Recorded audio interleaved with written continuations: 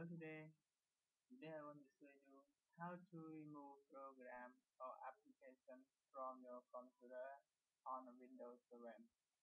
So this is the program I'm installed on my computer.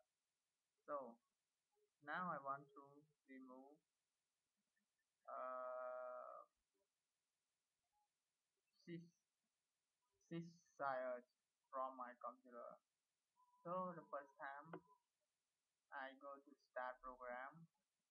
After start program I go to control panel. I can click on the program and picture.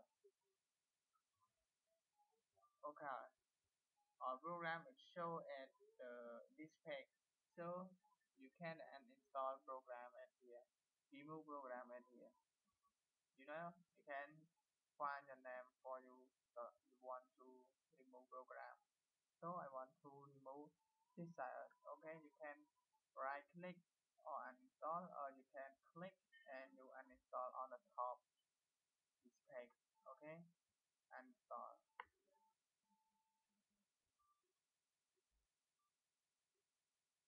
Okay. Are you sure you want to completely remove this is all the component? If you don't want, no. If you want, okay, yes. So the program is complete uninstalled. So thank you for listening and thank you for watching this video. Okay, bye bye. Good luck.